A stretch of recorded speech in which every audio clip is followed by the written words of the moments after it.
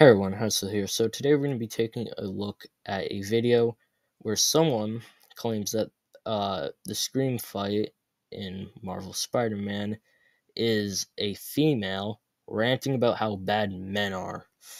Yeah, this is going to be a pretty weird video to make. So, yeah, let's get into this abomination that I've had to look at. It's painful. It will give you brain rot. Your gray matter in your brain will just rot away. So yeah, let's get into this. Now we get to arguably the worst part of the entire game, the Scream boss battle. Mary Jane gets infected with the symbiote, and she turns into Scream, who actually is a symbiote from the comics, and we get the most blatant, transparent, feminist rant I think I've ever heard in a video game. I'm just gonna play some clips from the boss battle, and you could judge for yourself. Done begging for validation from you, from anyone. Validation? If this is about your job, It's about me. Hey! It's not my job, but it's stupid house. Typical woman. Me. Okay, buddy, that last part, very unneeded. That makes you sound pretty sexist in my opinion. So, I'm going to give you a rundown on how the symbiotes work in the Insomniac universe. So, they take what you want, like truly want, or your bottled up anger, that's the case of MJ. So, MJ. She has a lot of problems with Peter, and they're not talking them out. So that leads to, resentment and bottled emotions. And in case you didn't know, bottling up your negative emotions is not good. Because eventually, that's going to blow up. And it's going to be pretty bad if, you explode in anger, sadness, stuff like that. So, what the symbiote does is, when it bonded with MJ, it took that, dialed it up to 10, and then boom, big emotional explosion full of anger, hate, and resentment. So that's why she's going on that rant. remember your book? You said you want to help people! Nobody read it! Yeah, because it was shit. I think most of this game was written by a woman. Help me! No, it didn't. Shut the fuck up, Peter. You're such a bad liar, really.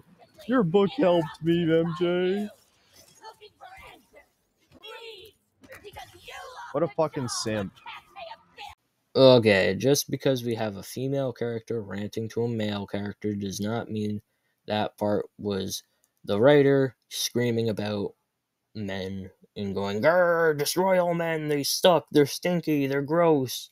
It's like, come on, dude. Like, can you, take off those glasses? That's very metaphorical. Okay, here's a good example. This will be pretty cringe. Okay, so glasses, right? I look goofy. Just take off those glasses of your view on those types of things. Close them up, put them on your desk, and stop being an idiot and going, "Yep, a female character is ranting to a male character." Like, come on, dude, grow up. You're an adult. You're supposed to be more mature than that. I got nothing more to say here that I didn't already say during the stream. This was painfully bad. Mary Jane is obviously the self-insert of the lead writer for this game, and this rant must be directed toward her ex-boyfriends or some shit, because this is some of the most out-of-touch, narcissistic bullshit I think I've heard in any piece of entertainment. It reads like a parody.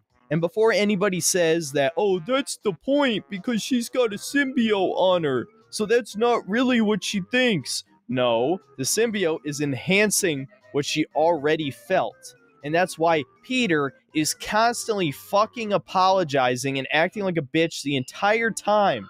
Fuck you, Insomniac. It's unbelievable. I've got nothing.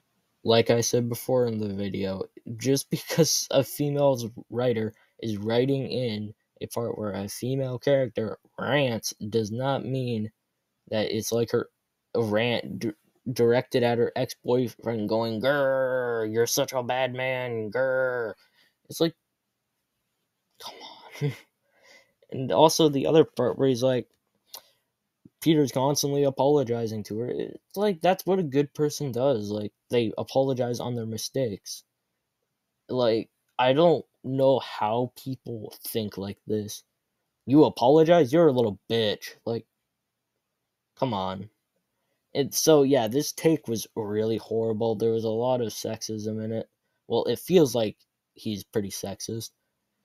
So yeah, pretty unfortunate. I don't think I got any gray matter left in my head. It might be all hollow now. So that's pretty scary, not gonna lie. After witnessing that, you might not have any gray matter left. I am sorry for bringing this horror down upon you.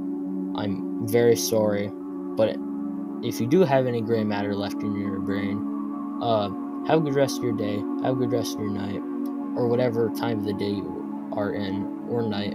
Have a good rest of that time. And yeah, I'll see you all later.